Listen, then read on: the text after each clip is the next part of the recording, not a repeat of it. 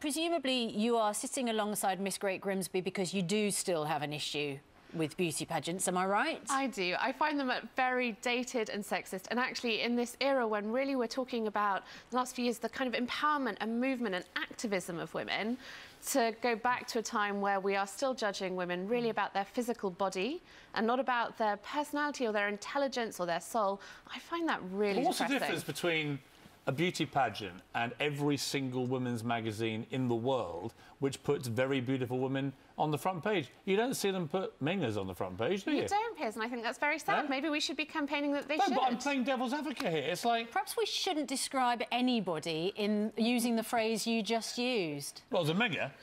It's a colloquial phrase. No, but here's my point. What is wrong with celebrating beauty?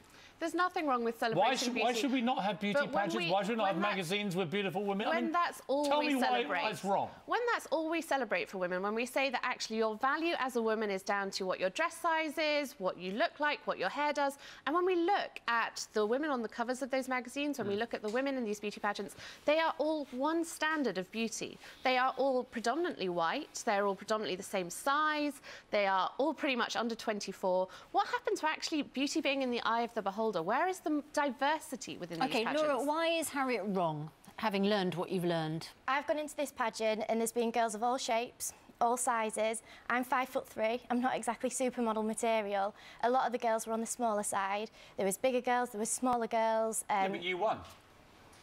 Because there's no stereotype. In 2017, we're still perpetuating a standard of beauty that was really at its height in the 1950s and 1960s. Where are the pageants that celebrate the intelligence or the careers of women or the activism of them? Where are those pageants? No, they are just about the beauty. So hang on, let's pick you up on that. So what kind... You'd like to have, what, a pageant for oversized women? For intelligent women? Do you know what Maybe if you have one for intelligent women, do you have to have a pageant for stupid women? I'm not sure that where do you take your logic? I think what I'm saying is we don't have any diversity within these pageants, and we also don't celebrate the fact that women are whole rounded people. She just said you do. She just said, literally, just told you that in Miss Great Grimsby they had women of all sizes, all intelligence, all different characters. I had a very good look at the Miss Great Grimsby website, and I was looking at the finalists. There was one girl on there, I think, who might have been more than a size 10, but the rest of them weren't. And I'm not saying that's, you know, a bad thing for Grimsby, but it's not. Okay. No, there were girls of all shapes and sizes.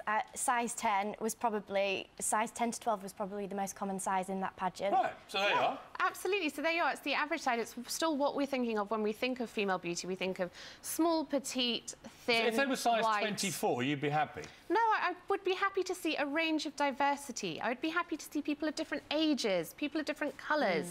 I'd be happy to see people who maybe aren't the conventional idea of big eyes, small featured But no one's stopping you having a pageant like that. Go and have one. I know, I could, but I'm not going to be taken on for Miss England, am I? Nobody wants to watch a pageant like that, because actually... And that's what's so sad, Piers, isn't it? That nobody wants to watch a woman if they're not beautiful. There is nothing wrong occasionally with just celebrating beauty. It's become... I know The Guardian is like an offensive term. How dare you be beautiful, thou shalt be ugly. But actually, in the real world, there's nothing wrong with saying, let's just have a bit of harmless charity-raising fun and celebrate good-looking people. Until that is all that women hear. So that is why we see a rise in eating disorders. It's why we see a rise in mental health issues for young women. If it was so bad for women, because it's all we're telling them. If it's so bad for women in this country, and your theory is right, why is it the 5 most powerful people in Great Britain right now are all women?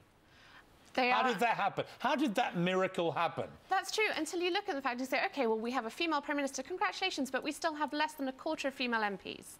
You know, we are still... Women are not on an equal footing with men when it comes to power, and that is because we still judge women primarily by what they look like. So the one thing where women can win every time, a beauty pageant, you want to shut down. So the one thing where women can win every time... Yeah, but here's what I hear... That's really last sad, point about it. Here's what happens if you don't identify as female or male? Harriet, here's my problem with this. Women always go on, feminists, right? And I'm a feminist. I want to declare myself a feminist. They always go on about the point about being a feminist is the right of any woman to do what she likes. This young lady would like to enter a beauty pageant. You want to stop her exercising her feminist right to do what she wants with her body. How can you equate that with the feminist mantra of women should be allowed to do what they like and be celebrated by other women? I'm not saying that Laura shouldn't enter, and she's obviously done an amazing job, and she's obviously a great representative of Grimsby and its town. But what I am saying is that I think in 2017, it's very, very sad that we are still holding women in these kind of weird, archaic rituals to celebrate only their physical beauty.